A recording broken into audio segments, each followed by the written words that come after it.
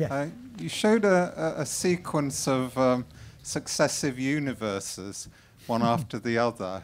Yeah, I'm calling them eons of our universe, you see. Right. Yes. Yes. Because we're really connected. Yes, go on. I can see how the sequence proceeds, but I mean, the obvious question is, where does it all start? I mean, and Well, what is that significant event that starts it all off? Well, the philosophy here, although in detail completely different, is like the old steady state model. That was one of the reasons. You know, when you go back and you think of what Newton thought of what Einstein thought, they were very happy with a universe which was there all the time, you see. And there wasn't a beginning. In fact, Einstein fought against, when Lemaitre tried to convince him that there really was this, what we now call a Big Bang origin, he didn't like the idea at all, but he had to be converted to it by the equations seem to tell you that you can't get away with it otherwise. And then people got accustomed to the Big Bang being there.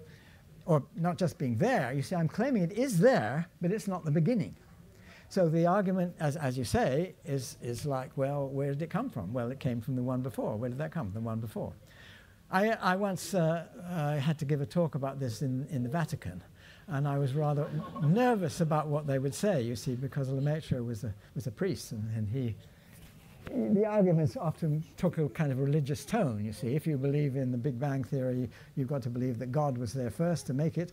If you believed in the steady state model, it was all right not to have a God, you see. So that got messed up the argument, rather, with what you should do is look at the data and all that stuff.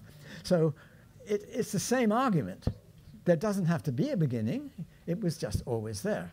But when I was in the Vatican, I thought I was going to be pounced on by these people. You see, they say, no, you've got to... No, they took what, from my point of view, is the correct answer. I should say from their point of view, the correct answer, no. God created the whole thing, you see. Well, I suppose he could do that too. So I don't think it's a religious point, you see. I think it's can have been all there for all time. Einstein tried a steady model which was supposed to be stationary for all time. Newton thought that a similar sort of thing. He thought if there was a bit of instability, God could come in and fix it up again and let it keep going, you see. So this seems to be a view that other people have held before quite happily, that there could have been an eternal universe, and this is just a little more complicated version of an eternal universe. Thank you. Sorry, I should let other questions come in. Thank you. It's a great talk. Thank you. I'm not sure if I have fully understood what you said, but are you saying that the universe is therefore not expanding? No. And does that then remove the need for dark energy? No, I'm accepting that there, I don't know, you probably weren't here at the previous discussion we had.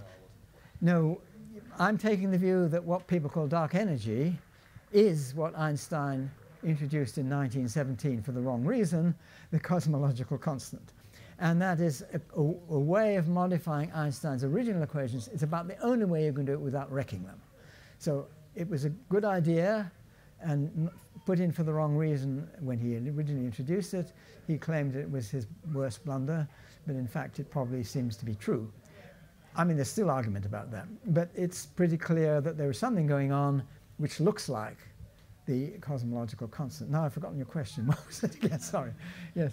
The fact that you're showing these repeated universes over eons as effectively cylinders, Yes. if that's intended to be a literal interpretation. It's a conformal interpretation. Literally, Right. you see, you might think, when you have mass around, then you've jolly well got to have the expansion. You see, because Right. then you can measure distances.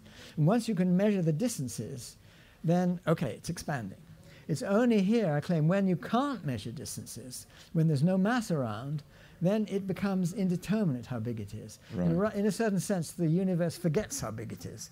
That's a sort of anthropomorphic way of saying it. But I'm saying that the scale becomes unfelt by the universe because there's nothing which gives you a scale. The mass is not there. So Right. big and small become physically equivalent. And so, sorry, if I could just expand that further.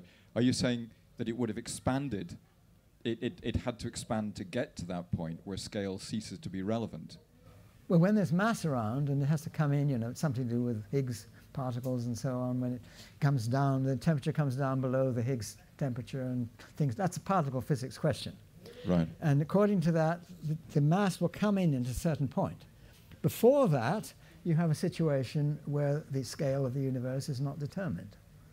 And so the idea is in the future it's not determined, in the beginning it's not determined, so I have the freedom to match them up. And the idea is that the equation, you've got to go into equations here and make it work. And you can make it work.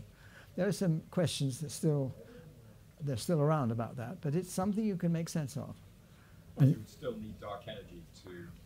Yes, the dark energy, I don't like the term because it's neither dark nor energy, but apart from that, it's what I call, what people used to call the cosmological constant. I mean, it might be not that, but it's completely consistent with that at the moment. So that has to be there, because this makes infinity to be the right shape, so to say. It doesn't work otherwise. If you didn't have it, this model would not work. For more debates, talks and interviews, subscribe today to the Institute of Art and Ideas at IAI TV.